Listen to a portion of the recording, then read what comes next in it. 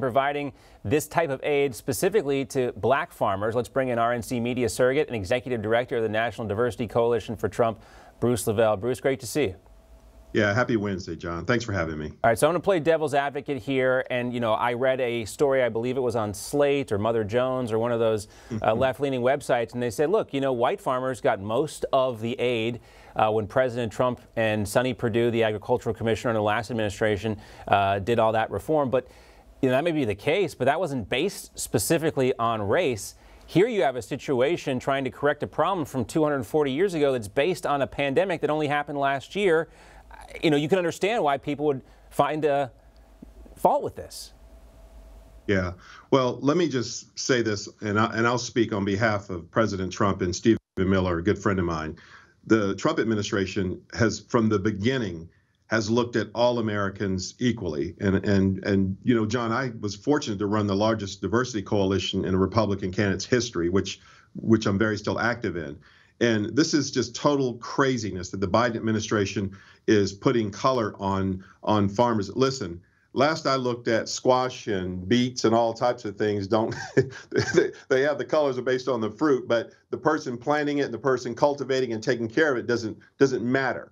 And you know, this gets back to, once again, the Biden administration right out the gate has really been doing everything they can to, you know, prioritize and to label people based on their color, right, and not as the character. As Stephen Miller stated, that Dr. King says, yeah, it's the content and the character, not the color skin. That is true. And this is crazy. Listen, white farmer, black farmer, purple farmer, it doesn't matter. You know, they need to get back to doing business and looking at the success of the Trump administration that looked at all people, John, equally.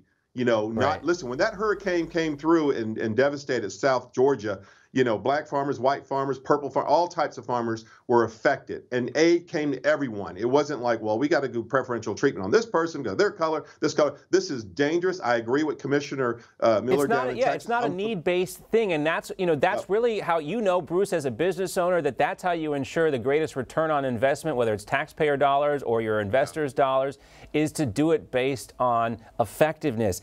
With this administration, as always, form follows function, style follows substance. It's always about how things look and equity as opposed to what actually is going to benefit the American public. One other thing I want to talk about, too, because this, again, is another example of the left's hypocrisy here. We now know more about Patrisse Cullors and how she likes to spend all those donations she gets from her supporters. Her LA-based jail reform group wasn't actually bailing a lot of people out of jail. Maybe that's a good thing here, but we did learn that she spent about $26,000 on a luxury Malibu beach resort. This is according to campaign finance records. The group had meetings in 2019 at the Calamigos Guest Ranch and Beach Club in Malibu, California. The Reform LA Jails group also unloaded over $10,000 on meetings and appearances and over $15,000 at a Malibu conference center. It made me think about that movie from a while. It was a bad movie. Well, not a great movie, but it was, you know, Malibu's Most Wanted. These areas, Bruce, are not known for supporting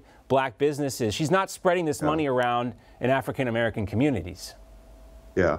Well, this gets back to what I've been saying from day one. You know, the social media world has been a blessing and a curse, and it's been weaponized to use and play on sympathy and oh, look at these poor folks over here. You know, and they're monetizing these particular noise out here for personal gain.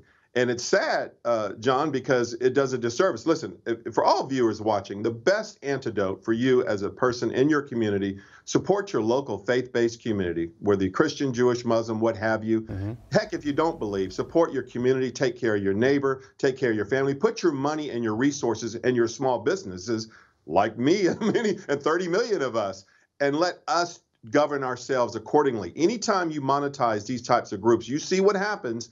But here's the sad part, John.